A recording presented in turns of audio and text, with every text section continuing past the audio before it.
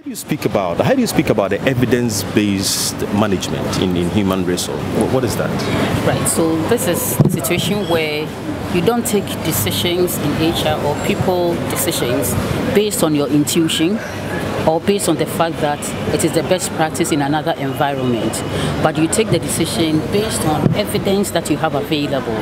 So using your HR data, HR analytics, using the metrics to be able to determine that this is the right initiative that I have to introduce into the HR space, but not just doing it because this is what you think. So when we talk about evidence-based decision making in HR, it's about using HR analytics and then survey, that will include surveys, profiles, and all the data that's available to you to take decisions. Do you see the typical HR manager of the 21st century being very financially or data articulate, from the sort of things you just told me? That is what it should be. You cannot be an HR person in the 21st century and only be interested in doing the welfare, personnel pushing, admin type of person.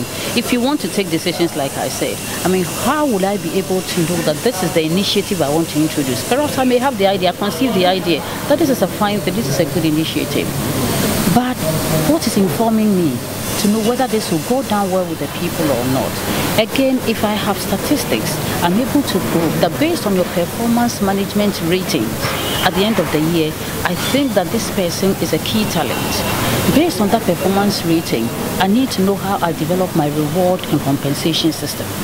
Because if you are rewarding for performance, then I will stay away from across board everybody is getting 20% to who actually deserves 80% of that 20% that you are talking about. Who deserves a bonus? Who has contributed more than the other?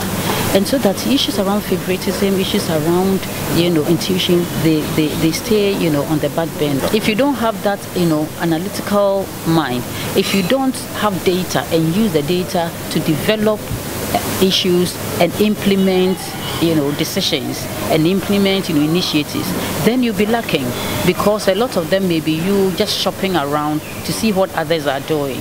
They might not necessarily work in your environment because you have a different employee profile from the other colleague who is doing something else in their organization.